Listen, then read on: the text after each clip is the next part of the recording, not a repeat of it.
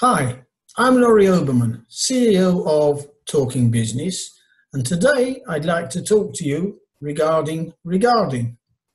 No, that wasn't a mistake, and your computer is fine.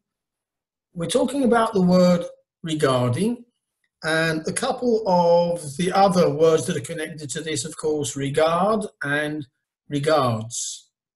There's a little bit of confusion, and I'd like to be able to get across how to use each one correctly. So let's start with the first example. I'm writing to you regarding our invoice. You could also say concerning our invoice or simply about our invoice. But let's use regarding because today that's the focus.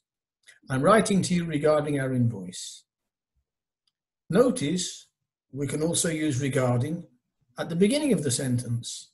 Regarding the conference, I'd like to point out that we have a problem with whatever the issue is.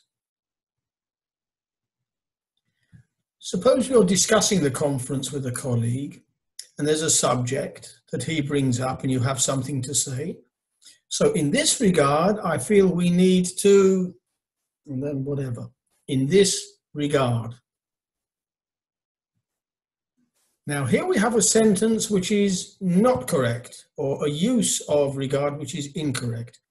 With regards to the client's comments, the problem here being the fact that the word should be with regard to, not with S, but without an S, with regard to the client's comments.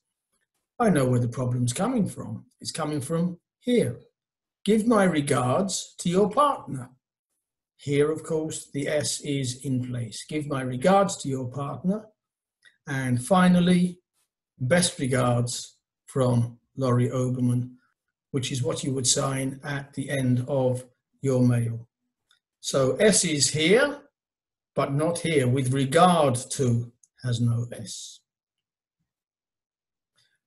So, if you found this useful, subscribe to my YouTube channel. And I'll be back again with another top tip soon.